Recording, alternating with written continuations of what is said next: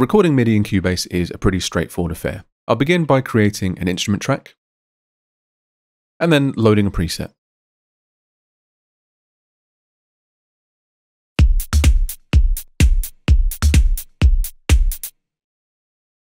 Next up, I'll want to set my tempo. Now to hear the tempo that the song is currently set to, I'll begin by turning on the metronome. I can either press the button down the bottom here, or use the shortcut C. I can begin playback on the transport by pressing spacebar. Now to change the tempo, you can either click and drag on the tempo field, double click to enter an exact value, or you can go to Project, Beat Calculator, and then use Tap Tempo. And then I'll just insert the tempo at the beginning of the tempo track. Next, I need to set my locators. Locators are used to define the cycle range that you're working within.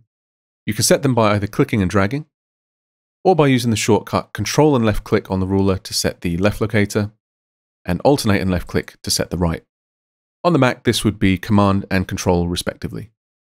Next, I'll enable cycle, and again you can either do this by pressing the button, or using the shortcut / on the numpad. So by default, recording will begin wherever the playhead is set to. So for instance, if I set this playing for a bar or two, I'll want to move the playhead back to the left locator. To do that, I can either press 1 on the numeric keypad, or use the button on the transport to go to left locator position. Lastly, I can engage record either by pressing record on the transport, or again using the shortcut * on the numeric keypad.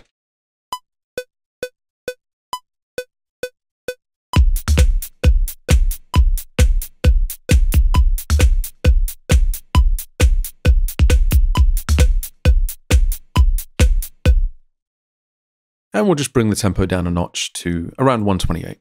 Now you'll probably have noticed that Cubase has recorded my playing with all of its timing inconsistencies intact.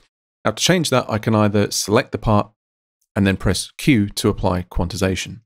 And you'll see that it's snapped the notes onto the musical grid. Alternatively, I can enable Auto-Quantize, and this just means that Cubase will place the notes onto the musical grid as I record. So let's try that again.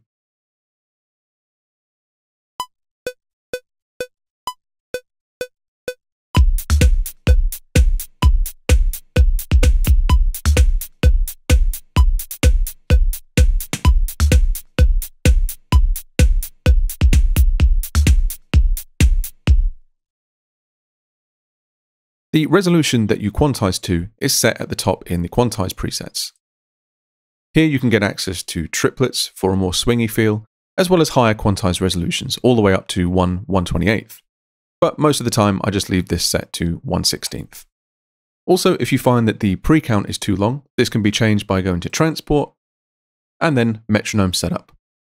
And then here I can change the number of bars counting to 1.